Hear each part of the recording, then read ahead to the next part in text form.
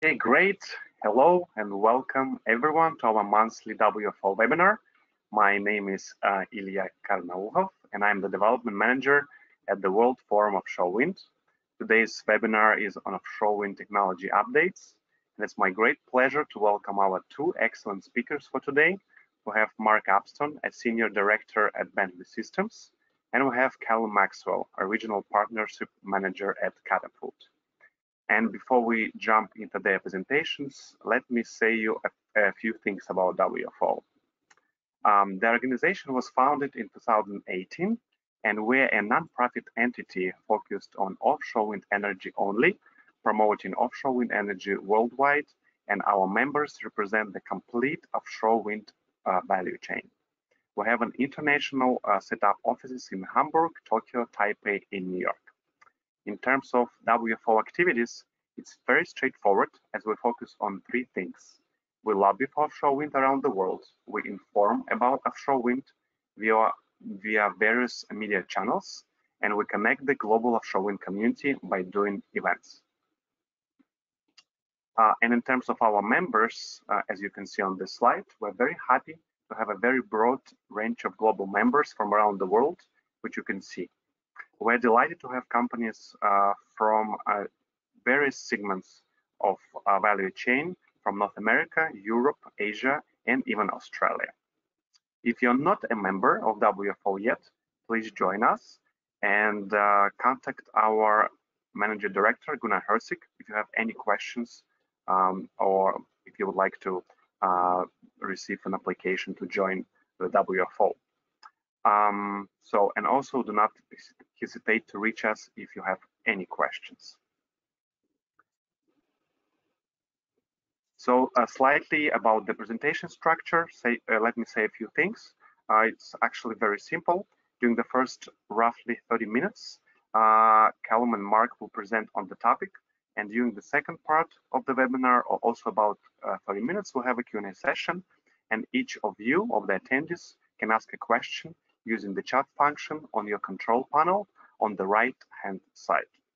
So that's from my side.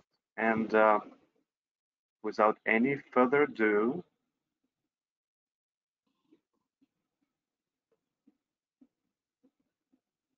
Mark, the floor is yours. Okay.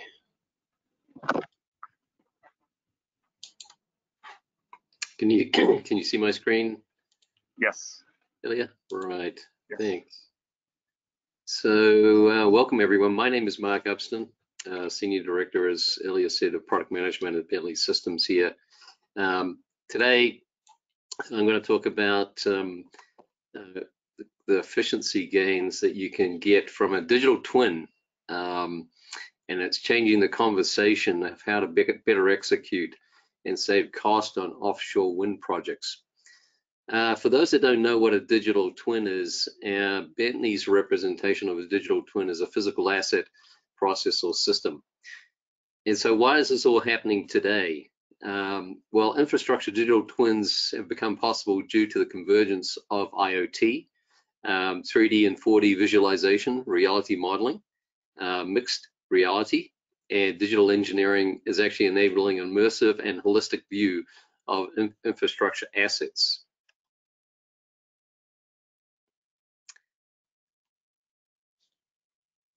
So let me go to the next slide here. Just a little bit of information about Bentley Systems.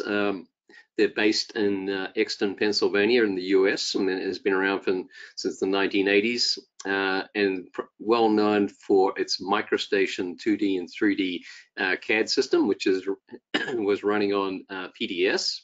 Today is a broad portfolio of engineering software products for information modeling by way of integrated projects to support an intelligent infrastructure on a digital twin platform.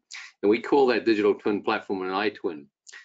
We've been a leader in offshore software design engineering for the last 40 years, as well as leading positions in infrastructure, in structural, road and rail, bridges, process plant operations, construction, infrastructure asset operations, and project work sharing. So a comprehensive digital twin solution for offshore wind turbine platforms can reduce levelized cost of energy in 3 key life cycle areas. The first is it can provide efficient planning, design, and more cost-effective fixed and floating foundations, as well as looking at the capacity and design of transmission grids and substations. On the construction side, it can reduce the risk and deliver on schedule projects. And all the way through to operations and maintenance, the cost can be reduced through remote monitoring, inspection, and predictive maintenance services. So the digital twin not only increases the level of confidence in your decision-making process, but it helps break down silos of data and increasing collaboration and a clear line of sight across the entire enterprise for any offshore wind project. And you may have seen some of the digital twins popping up in various places and various companies like Fugro, Ramboll, Aker Solutions, and even GE have their own turbine digital twin now. A digital twin can significantly reduce both CapEx and OpEx cost, as shown by McKinsey 2019 report based on user projects that have leveraged a digital twin. You can see on the left CapEx savings in design time, rework, procurement, and on the right-hand side, you can see on the OpEx side, savings in reduced maintenance and fewer outages. A digital twin can handle many different types of data, including drawings, specifications, documents, design and analytical models, even photos, reality meshes, laser scans, of course, IoT feeds, and enterprise resource and asset management data. And users are able to track and changes and visualize, including changes in real-world conditions from those IoT connected devices such as sensors and drones, and able to make better informed decisions. And with that, anticipate and avoid issues before they arise. They can react more quickly with confidence, and hence there's a resulting cost savings, improved service availability, and safety and lower environmental impact. Simply put, a digital twin enables the supply chain to execute better in a collaborative, low-risk virtual environment. And a digital twin for the offshore wind industry should span the entire asset life cycle. So Bentley actually has a broad suite of applications from planning through to design, construction, and operations and maintenance, all working from a single source of truth. And across those 3 areas of the life cycle, firstly in design and engineering, the big benefit is building, improving engineering options quicker and develop a more optimized solution. On the construction side is actually reducing the time to start up and less risk and less rework. In operations and maintenance, you can optimize the maintenance and availability plans, minimize those unnecessary offshore visits, and ensure visibility across all the silos of data I mentioned earlier to make those rapid, more safe decision-making decisions there. Bentley's iTwin platform is actually open source, built on JavaScript. It includes API tools to customize workflows that you see here for sharing, synchronizing data, incorporating LiDAR or 3D reality meshes, 3D visualization, and taking advantage of the IoT sensors I mentioned, AI, as well as augmented reality. In fact, one recent project we have using the iTwin platform, we're able to reduce their hours by 30% using these tools. And there's a broad range of both Bentley and third-party applications and data exchange formats that many of you will probably recognize here. So when it comes to planning, the important part is getting all the stakeholders on the same page. So as an offshore wind planner, they typically want to combine the meta-ocean data with the water depth profiles, the seabed conditions, and various turbine equipment options. So different wind farm layouts can quickly evaluate suitable foundation sizes and project costs. Bentley's partner, future on has actually been working on with a large number of developers on such projects. And recently, Bentley acquired the Sequent Leapfrog product range, which is a leading solution for 3D digital ground information modeling that you can see in the bottom left-hand corner here, which is very important for siting offshore wind farms in a stable seabed soil conditions. And when it comes to offshore power transmission, Open Utilities is available to optimize grid and cable layouts in a single web system. So you can look at the capacity planning for the grid power simulation. A project manager can review project data for onshore or offshore substations and compare the layout optimization system. And you can also view brownfield substation information as well and share that across the whole enterprise. So when it comes to design phase, for the last 10 years, Bentley has actually had a product called Open Wind Power Fixed Foundation used to analyze and design jackets, monopiles, and recently suction buckets to support offshore wind turbines from different turbine manufacturers around the world. And more recently, at the end of 2020, we introduced a product called Open Wind Power Floating Platform, and this is a single user interface product with an end-to-end design workflow for a floating platform. It actually combines the aeroelastic behavior of the turbine with the hydrostatic motion and structural performance of the platform itself. And one such company, Keystone Engineering, was the first, they executed on the first project in the US, in fact, a 30 megawatt offshore wind project at Block Island. And they relied on parametric modeling, high performance and cloud computing and design optimization. They were actually able to adapt a deep water structure that you see here from the oil industry to significantly reduce the amount of steel required. And this resulted in a 20% installed cost saving and 50% reduced design hours compared to typical European offshore wind projects. And here's another project executed out of China in the Three Gorges region, and they were able to achieve a 70% efficiency gain and save a combined 700 man days on the project, including 300 days saved using the parametric modeling we just mentioned earlier. Open Wind Power, in fact, it integrates with iTwin for design review, collaboration, issue resolution, clash detection, and synchronizing design changes on the cloud during both conceptual and detailed design engineering. And the engineering team can actually invite any contractor, equipment supplier, or stakeholder to meet together and make better and manage better design decisions. So let's take a look at construction. We know that wind farm monopiles are getting larger and larger to support larger 12 megawatt, 40 megawatt, and recently 16 megawatt Mingyang turbine from China. So new, advanced, more cost-effective foundation design approaches are now required to safely operate these large turbines.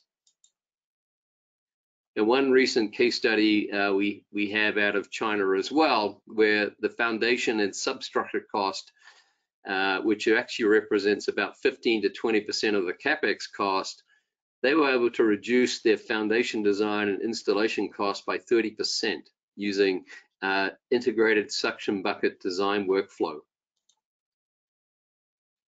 And a digital twin in the construction phase can actually add value from 4D construction time simulation, AR, as I mentioned, or augmented reality for resource management and optimized scheduling. And using a iTwin-based solution on an offshore wharf project, they used 4D scheduling. They were able to achieve enhanced visualization to accelerate the construction, minimize risk, and reduce the non-conformances on the project. So lastly, how can a digital twin benefit operations and maintenance for the owner-operator?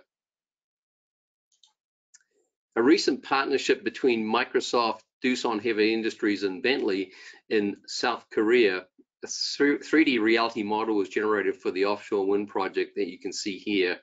And off the coast, the live power from any of the turbines can be viewed from IoT sensors linked together. Both the observed power and design power can be seen together in real time or across any time period. And power performance and any component alert warnings can be displayed. And using AI and the weather forecast data, they can predict the power production in the future.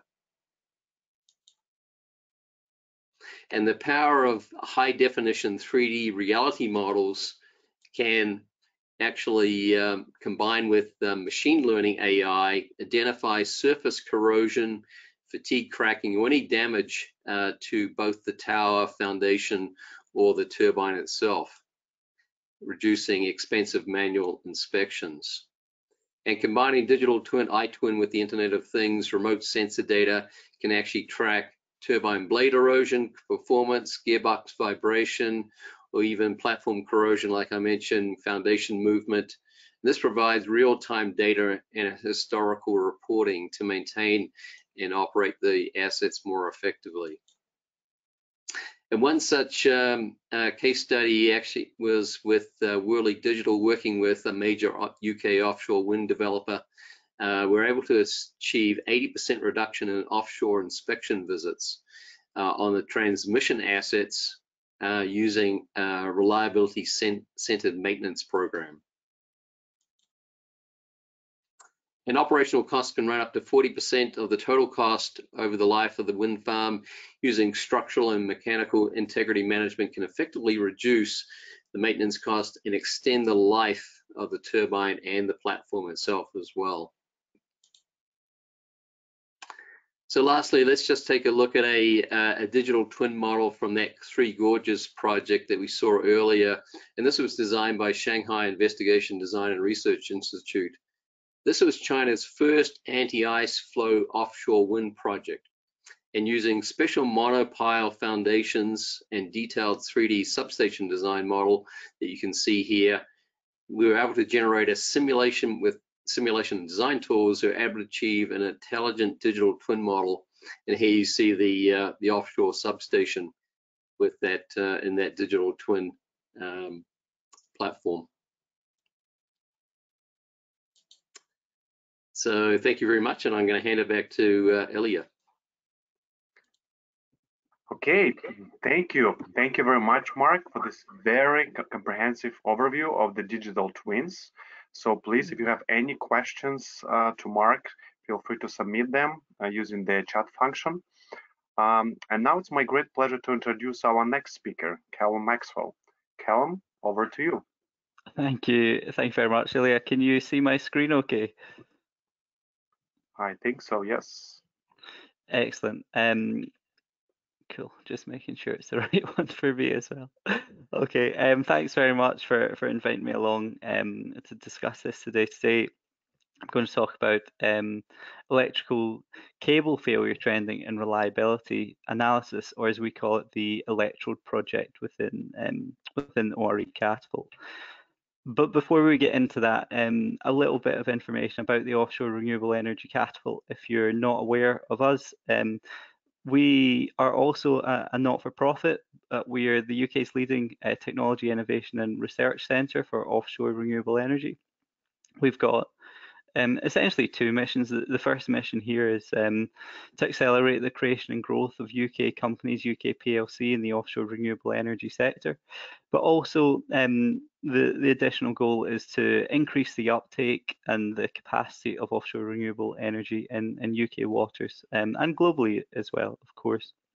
So how do we do that? Well, we've got a range of unique facilities, research and engineering capabilities. We love to work collaboratively with companies within the industry because we're part funded by the UK government. We essentially can collaborate on a number of projects with the full range of the supply chain, from tier ones all the way down to the SMEs, and provide as much engineering support as we have resource to support their ambitions, whether it's growth or within the UK sector, whether it is bringing a new product to market, whether it's trying to get a better understanding of how to enter the offshore market, and can we support them in their commercialization goals as well. We're part of the Catapult network, so the UK government set up a network of about 9 catapults. Obviously, we're the offshore renewable energy focused ones, but there's also the digital catapult, energy systems catapult, and the concept behind them was that the UK government wanted to create these research and technology organisations that could support the development of the economy and what they saw as high growth sectors. And our goal is to support that larger ambition to support the transition towards a low carbon economy. So what I'm sure many of you have seen charts similar to this, but just to give a context of the scale and the size of the offshore wind sector as we sit within it. So between now and 2030, we're anticipating a huge push to try and meet some of the government's targets, i.e. in the UK, but broader as well. So the UK government has put in place an attempt to get 40 gigawatts of installed capacity by the year 2030. So you can see that kind of near-term push represented on this chart, and then beyond 2030, that installed growth rate probably reduces a little bit, but the overall capacity available capacity globally is going to increase substantially. So if we move on to the second chart, you can see that cumulative annual growth rate is about 20% between now and 2030, and then that reduces down to about 6%. And what I think is quite interesting about this graph is the total Europe share is going to drop from 74% in 2020 down to 46% in 2050. So even though our capacity is increasing, our share of the market is going to reduce, which is great, because what that means is other markets are starting to emerge over time, and I think that's really positive view for the energy sector globally as a whole.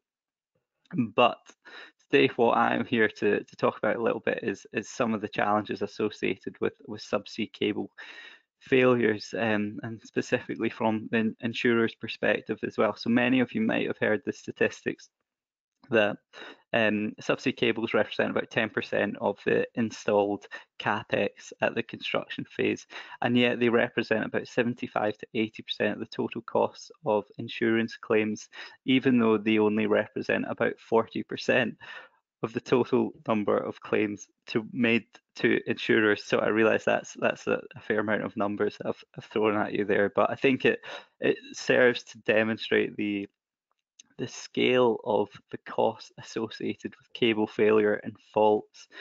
From our research, we've identified that 57 of the last 60 construction projects have experienced issues with cables that have resulted in a claim of some descript. For inter-array cables, this has been between £125,000 per claim up to £10 million. And for export cable, it's more significant. It's between £7 million and up to £25 million. And then when you combine the claim with the associated downtime, so for an inter-array cable, the downtime can average at about 38 days, whereas for an export cable, it's about 62 days. All of this costs time, all of this costs money, and that downtime has been reflected in the amount of money that the insurance companies are having to pay out as part of claims. So what do we want to do? Well, we believe at ORE Catapult that if we've got better knowledge and can predict better when faults are going to take place, and create some level of predictive modelling when those faults will become failures, it'll provide a much better oversight or provide empirical data to change your operational strategies going forward. But for the supply chain to evolve to produce these solutions, we need data to be shared more widely, which it is not at the moment. So we've engaged across the whole of the supply chain. We've spoken to designers, we've spoken to manufacturers, installers, technology developers, you name it, we've probably spoken to them, and they are crying out for a solution, a platform that can support this going forward. So electrodes as we call it, is our proactive approach to pioneer how the industry can share anonymized data to support how cables can be designed or how faults can be better understood going forwards. So it's a very simple vision. To improve the reliability of subsea cables, we need to increase the level of insight. So from our stakeholder engagement, we were able to identify that there is a clear requirement, there is a need for this to understand why cable failures are taking place, at what stage of development are they taking place, or what stage during the operational phases are they taking place, and how can we start to counteract that? How can we improve design around it? So we've spoken to the industry, we've got the support of the industry, and now the next phase is bringing the data owners on board as well, so that we can start to carry out some of the trending. So where did we start from? So Electrode was developed out of the cable reliability and failure trending working group, which was supported actively by the Carbon Trust. What we tried to do was engage with a range of stakeholders that had a level of involvement, whether it would be in analytics, whether it's the cable design, whether it's the installation or construction, to try and get like a really broad view of how we could build a platform for the data owners that would support the sharing of data, and the trending that we would need to incorporate at the back end of the system, to give us the benchmarks that we're looking for. So as you can see on the left hand side of this slide, we have the cable data putting the cable data owners putting data into the system, which is the funnel that you can see here. The red box indicates that once the data owners input that data, we will be anonymizing it with whoever it's shared with, unless they request their own data back, which of course they will get access to as part of the benchmark. So what we've tried to do is use that to identify what the root causes are, what are the failure modes, and how does it impact on generation and downtime, and then created a kind of two-tiered subscription model underneath that.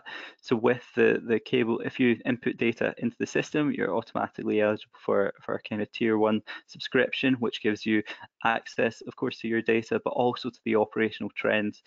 We're not doing a kind of company A vs company B style trending. It is benchmarked across an industry average so that you can see your own performance in comparison to the industry as a whole, and then identify if there's areas of underperformance that you could that could be looked at to improve performance kind of thing. For the tier 2 subscriptions, that's open to absolutely everybody, but they don't get the same level of access to the benchmarks. What they'll get is the more general cause and failure overviews that we generate from the reports that we're pulling out across the wind farm cables. I won't go through this slide in too much detail, but just to give an indication of what the failure mechanisms that we've been looking at so far are. We've looked at what happens in the length of the cable, the joints, the switch gears, and tried to get an understanding of both the mechanisms and the failure modes, to try and get down to the root cause, which will be really interesting. Once we get the root causes and can increase the confidence level in those root causes, we can start to work with the designers and the developers on how do we improve processes and this kind of thing. So basically, we've split it into 3 sectors. We're looking for repair metrics, we're looking for production metrics, and we're looking for event metrics. And what we will do is across all these metrics, this is just a summary, this isn't the full list. We will create quarterly reports, quarterly benchmarks, year-to-date performance, and annual reporting figures as well that we can share with the data owners in a lot of detail, and then with all the tier 2 subscribers in as much detail as we can, essentially, for all the general trends which should support the supply chains development going forward as well. So we see benefits to the developers and the operators and the asset management. So for the developers to be having that additional insight into some of the common cable system related mechanisms should help us to inform how we can improve processes going forward when we're in field, to hopefully reduce the risk of faults taking place at that very early stage. But what we're also hoping to get is, with the empirical data provided, there'll be more of a justification to improve that, or to increase that 10% of capex that's spent on subsea cables to a level where we can do additional testing and improve monitoring practices for the cable after it's laid as well, which will benefit the operators in the operational phase going forward as well. But importantly, by having all these stakeholders on board so early in this process should give us the opportunity to collaborate effectively with them, because there's a lot of future challenges that we need to start addressing, including 66 kilovolt inter-array cables and dynamic cabling, specifically around floating offshore wind as well. So from the operator perspective, a better understanding, again, I won't go through all these bullet points because I know Ilya is going to share these slides with you after this, but getting a better understanding of all the cable failure trends and where they're kind of where they're coming from will hopefully provide a better opportunity for O&M planning and decision making, which will maximize generation and ideally reduce the downtime associated with faults moving into failures as well going forward. And down at the bottom of the page, there's been a huge push from the insurers, as you can imagine, having them footing the bill for many of the failures that take place, by being involved in the program with this, but also by being as proactive as possible to mitigate faults turning into failures. It gives confidence in the insurers as well, and they'll be able to continue to provide insurance at the lowest possible cost, which for an operator's perspective should improve the OPEX margins as well going forward, hopefully combined with less in-field failures and less downtime associated with them. So where are we at the moment with electrodes? We're still at the sign-up phase. So at the moment, we're looking to sign up inter-array cable owners and data providers to pull them into the first phase of the electrode platform, which will then feed nicely into the platform launch, which we're aiming for the beginning of the next financial year.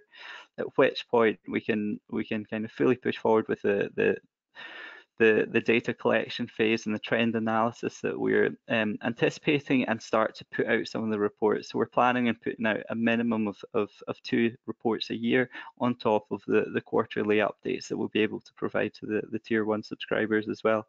And in the future, what we're hoping to do with the program is to bring export cable into the platform as well. Obviously, the failures associated with the export cables can be significantly more expensive, and we'd recognise that. But at the moment, we're trying to bring in the inter-array first. But by creating this data and creating this database, we're optimistic that we'll be able to build a number of collaborative projects going forward that will improve cable design where necessary, and give the designers themselves a lot more data to play with to make sure that as they're designing the cables going forward, that they're solving the problems that the industry's really facing. So thank you very much for listening to me this afternoon, and happy to take any questions now, and I'll pass back.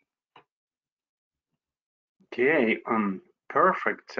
Thank you very much, Callum, for this very insightful presentation. So we have approximately 25 minutes right now, and we can have a small discussion around the technology updates.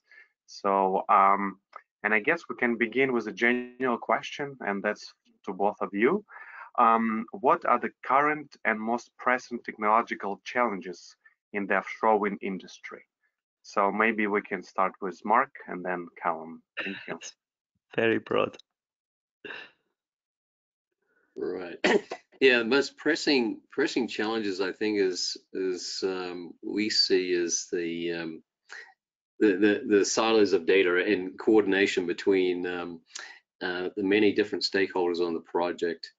So there's so many different parts to an offshore wind farm, you know, and getting all those parts aligned, and everybody talking to each other very early in the project. You know, we were just talking to Shell and various other major stakeholders recently, and you know, their biggest issue is how can they better plan these projects, and you know, in the conceptual phase, and certainly look at, you know, more effective costing options for offshore wind farms early in the project to avoid those kind of cost overruns later on, and project delays, and even, you know, expensive OPEX costs in operation as well.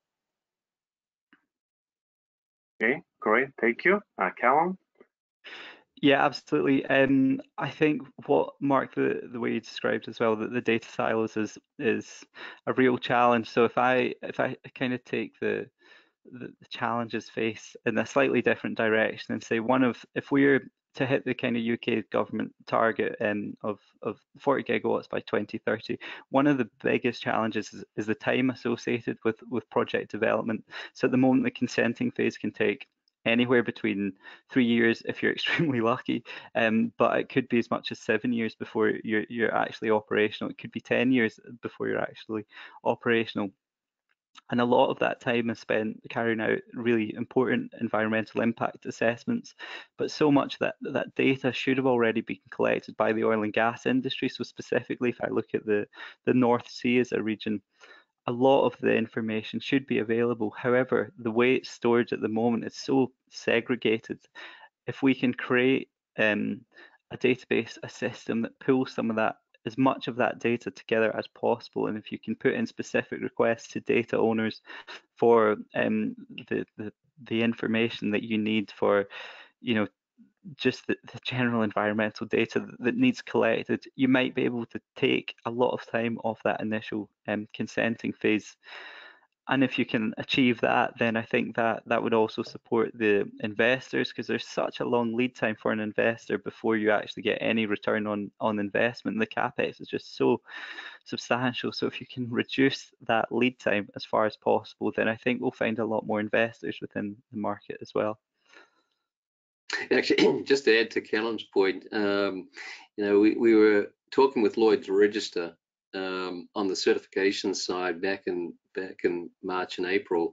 In fact, you know, we did a joint webinar with them, and one of the things that they said is that they're finding, you know, as they're trying to certify these offshore wind farms, is that you know, there's a lot of mistakes being made in understanding the design and getting the design and planning, and all the stakeholders early, you know, involved early in the project. And if they, as a certification agency, could be involved earlier, you know, some of these offshore wind farms would run a lot smoother, you know, in terms of their project execution. Absolutely. And if I can again jump on that as well, so my experience of some of the developers and the manufacturers within the industry is there's no feedback loop for them. So they will be prescribed, we need to build X amount of monopiles, for example, to this specific design, but they don't get a huge amount of feedback on the performance of that asset once it's in the field. And so if we can improve those feedback loops, then we can improve design and move away from what is traditionally oil and gas based design methodologies into something that might be slightly more bespoke to offshore wind as well. Perfect. This actually leads to the next question, which is we already began to cover, and that's about what the offshore wind industry can learn from the offshore oil and gas industry or any other similar or related industries. So maybe Callum first this time, and then Mark. Absolutely. So I think we've actually already learned a lot from the design phase. A lot of the design regulations are based on the oil and gas industry, which I think is great. The safety record predominantly is really strong, and we want to take that forward. The focus on health, safety, environment and quality from the oil and gas industry is transferred very neatly across to the offshore wind industry. What I think is an interesting case study is the oil and gas is significantly more decentralized in the operation of assets. And that is quite an interesting look when it comes towards the decommissioning phase as well. So I've been in discussions with the nuclear decommissioning agency and the oil and gas decommissioning agencies, and the offshore wind industry is at the very beginning of this curve. So our first generation of turbines are going to just start moving into this decommissioning phase over the next 5 and 10 years. And it's a huge unknown from a cost perspective. So we will lean heavily on the experience of some of those decommissioning operators within the oil and gas industry on best practice, best approaches, and hopefully how to do it as effectively as possible without impacting the environment too much. Absolutely, and we've worked in, as I say, in the offshore business for the last 40 years on designing many of the offshore oil and gas platforms, the North Sea, Gulf of Mexico, China, etc. I think a lot of the oil and gas operators, they thought it was going to be an easy transition, and there is a certain level of ease, understanding how to design those foundations. But then, there's a lot of monopile design in the turbine, and marrying that with the larger and larger turbines, the trying to make these more cost effective is a challenge, and also taking into account that the turbine loads is something, that the oil and gas industry hasn't really, appreciated, until now. And when these turbines are getting larger and larger, those loads are getting much bigger with these very large turbines. So and there is, when you're designing these foundations, there's many more simulations. We're talking 30, 40, 50,000 simulations to run on a single turbine foundation, and that takes time and resources to manage those and understand the results from those as well.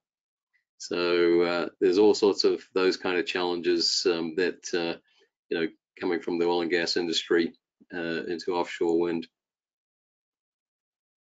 Okay, perfect. Thank you. And by the way, from the wind size, from the size of the turbine, do you know if it's possible to maybe calculate what's the biggest possible effective one? Just out of curiosity, a question. Or there is no such a thing, no such calculation, and we cannot really establish what's the maximum possible size of a turbine, and then also of the rotor. I'm sure I've absolutely no doubt that someone somewhere could absolutely calculate it. At the moment, we're sort of tending towards 20 megawatt. Is where a lot of our research is focused on. But whether that's where it tops out or not, I think I'd be very surprised if it was, to be honest with you. But yeah, I mean, I guess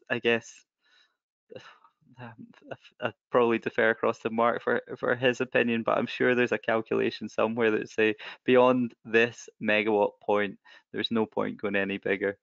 Yeah, Yeah. I can't imagine. Yeah, once we get to 20 megawatts, I can't imagine going, any further. I think, some of the major turbine manufacturers, Siemens and Vestas, I think they're even struggling, manufacturing the size of the blades, and maintaining the integrity of the blades on those turbines at that size. And that's going to be the biggest challenge going forward, is and maintaining those turbine blades for sure. And then, like I said, that's an incredible amount of power and force that's going on to the nacelle and the gearbox, and then ultimately onto the foundation as well. So yeah, it's going to be incredible to see the 20 megawatt turbines come along. And we might, yeah, absolutely. And we might find that there's a different there's a different max for floating platforms compared to fixed bottom, because that amount of thrust that could get generated by 20 megawatt turbine is going to be, you're going to need some floating platform to try and support that. I think it's probably safer if that's a jacket structure or a fixed bottom, but I'm sure there's a designer out there that's got a solution, no doubt about it. Yeah, you're right. It is going to be very challenging when you get to the floating. We've been looking at some just benchmark studies on floating, and trying to keep the tilt angle of those floating platforms within plus or minus 5 degrees, I think, which is an acceptable standard at the moment. With these much larger turbines, could be pretty challenging in certainly rough seas. I guess the time will show, and we see what's going to happen in 10, 20, and more years. And that's very nicely. So we already began the conversation about the floating, and the next question is specifically about floating. How could floating offshore wind development could benefit from technological advancements, and especially in deep waters? And there is some small extra question for Mark. One person asked, how will your technology work with floating offshore wind? So maybe we can begin with Mark and then Callum. Okay, yeah. So we have a design. We have a product. I mentioned Open Wind Power Floating, which we released end of 2020 for designing floating platforms. And we've been working with a number of the benchmarks and NREL and a number of the organizations to benchmark the performance of these floating platforms, and also a number of EPCs. There's certainly a number of designs that have come from Japan, Europe, the likes of Saipan and Principal Power and FloatGen and so on. I guess the big challenge, and I've heard this, is certainly going to be the industrialization, and building out these floating platforms. Now, obviously with the floating platforms, they're going to be much further out to sea, from the shore, talking 20, 30 kilometers out, and even further, once we get to California, probably, and that's going to be obviously a challenge, keeping monitoring and keeping the inspection and maintenance on those floating turbines is going to be a challenging exercise. And I think there's obviously been looking at how you can disconnect these floating turbines, tow them back to shore to maintain them, and so on, is going to be the next big challenge. And then tying all those, effectively tie. There's still discussion going on about where do we site the substation? Is it going to be a floating substation? Is it going to be, we'll build a substation close to shore, and then run cables to that substation. So I think there's still a lot of discussion around how that's going to play out as well. Okay, perfect. Yeah, no, I guess on the subject of, since I've been discussing cables already this morning, I think dynamic cabling is going to be a huge technology challenge. There's a lot of organizations working on it at the moment, but if we look at the challenges associated with just feeding a subsea cable through a J-tube at the moment, and then we add wave action, we add tide action, then there's going to be a huge level of suspension in a cable that's going to need that is going to encounter a level of fatigue that we've not probably seen yet within cables. So designing for conditions that we've not experienced yet is always going to be a challenge. And it'll be interesting to see what the solutions look like in that space as well. Okay. Yeah, I agree. I think there's going to, we're just touching on some of the technical challenges that are certainly going to be much more difficult, and especially if we try with the larger turbines as well. Perfect. Okay, great. So the next question is quite interesting. And we already touched a bit in the presentation, especially in Mark 1. Which role artificial intelligence play or could play in the further development in the industry? So maybe we start with Mark. He already covered a bit, and then with Callum. Yeah, perfect. Okay, so I touched a little bit on what we can do with artificial intelligence today. In fact, we can take a 3D reality model, and this can be just generated from a drone flyover with high definition photo capture. And then we can interpret that 3D reality model and, using AI for detecting surface corrosion, cracking, maybe certainly damage to the blades, that kind of thing. So that can be, we're seeing that now, and we have some technology within Bentley that does that. We've already applied it to bridges, and a lot of companies are taking advantage of that AI side. There's obviously also the performance side. I mentioned we're actually providing AI machine learning with weather data to predict the performance of turbines in a wind farm.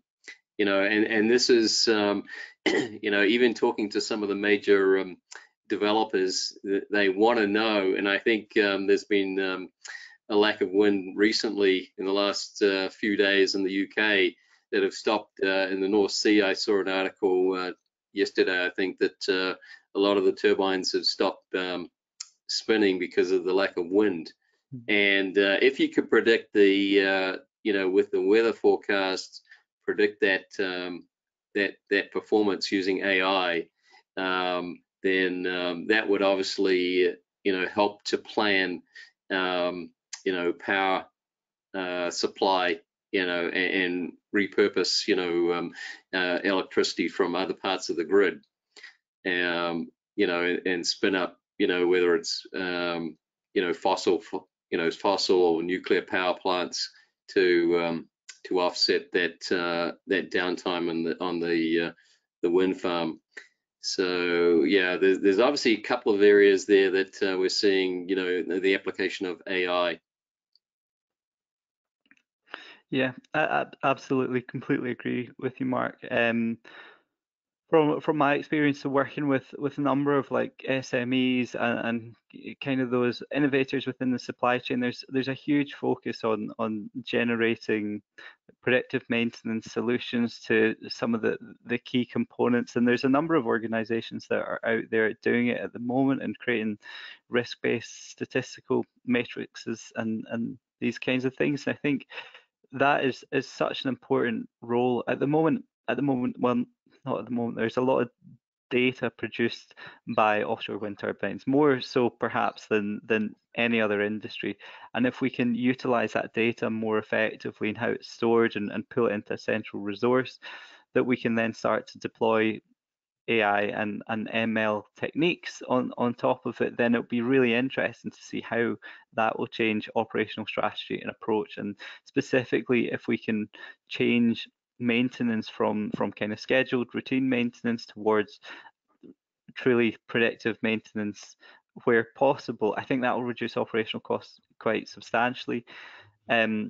However, it's a big risk to take. It's a big risk for an operator with a very expensive asset to say, we're going to entirely trust the data to tell us when something goes wrong.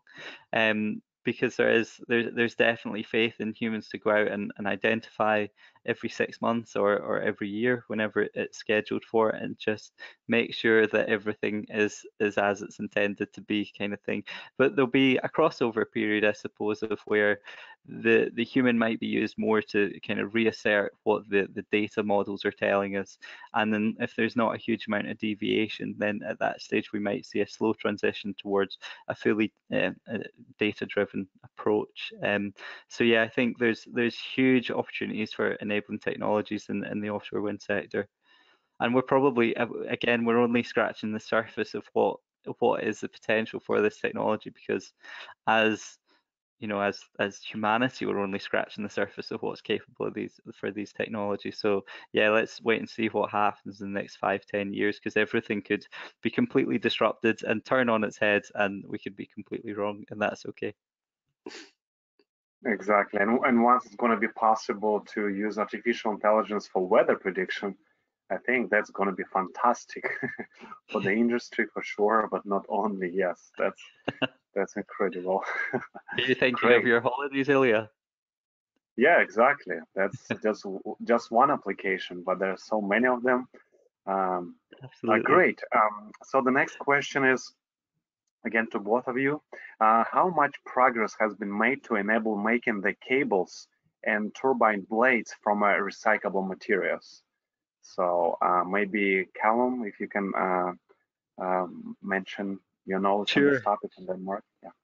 Sure, absolutely. So from a cables perspective, one of the projects that we're running at the moment is a circular economy for the wind sector, and we are looking at blades, which is kind of the badly kept secret of what do we do with the blades. Well, we just sort of throw a lot of dirt on them. So there's a huge focus on that and how we can use different technologies and different the different materials. The challenge is, as Mark touched upon, is the length of a blade, and maintaining that integrity is very, very difficult without using glass fiber solutions supported by wood fibers as well. It's very difficult to see at the moment a different technology that will easily come in and say, yes, this recyclable material will definitely be able to replace blades as we design them at the moment. However, what we can look at, probably with some success that we've had so far, is look at the different technologies that we can use at the tail end. So without having to redesign the materials that the blade's made of, how can we recover as much from that material as possible? And there's chemical processes, there's pyrolysis that we can use that can recover a level of glass fiber, and we've been engaging with a number of companies where, well, is there a way that we can get the bundle of glass fibers back, and can we then create some kind of grading system for how these can be reused within society? So whether that's putting them into construction applications that could improve rigidity, or whether it's, can you get it to an as raw material as possible and use it for something totally different. But we are, as an industry, we're at the early stages of doing that. And I think for cables and subsea cables, the challenge is where do you get your raw material for? So most of them are like a rubberized material for the outside, and there's certainly ways that we can recover rubber from other, so it could be, I mean, it's a dramatic example, but there's landfills full of tires all across the UK, and we can certainly reuse some of that rubber back into the cables, but whether we get to 100% or not is a big question. But that is what we're driving towards within the Q's project, is how can we get as close to fully sustainable as possible with some of these materials, because across the wind turbine itself, actually a lot of it, through one process or another, can be completely recycled. It's just a challenge to get it to that, and a challenge to make it economically viable to do that. But if we can put a process in place that kind of shows how that could be done, then I think that is certainly the direction that the industry is going to move towards, because it is the most economical thing for the sustainability as a whole. Perfect. Mark, any last comment on this? Yeah, no, I don't have a lot of experience in how they're going to recycle, many of the parts in the industry. I guess one area might be, obviously if the industry starts to go to suction buckets, those can easily be repurposed, to different locations. Whereas it's a lot difficult, as Callum was touching on, decommissioning, to slice up and a jacket or a monopile, and repurpose it somewhere else. But yeah, that's all I can think of. Okay, great. So thank you very much for all of your presentations, your answers, this great discussion. So that's already brings us to the end of the webinar. And please join us next month. The following webinar will be on October 13th, the same time, from 1 to 2 Central European time. And the topic is offshore wind development challenges. So thank you very much, Callum and Mark, for your time today. Thank you, everyone, for attending the session, and have a great day, everyone. Bye-bye. Thank you very much. Cheers. Thank you. Thank you very much.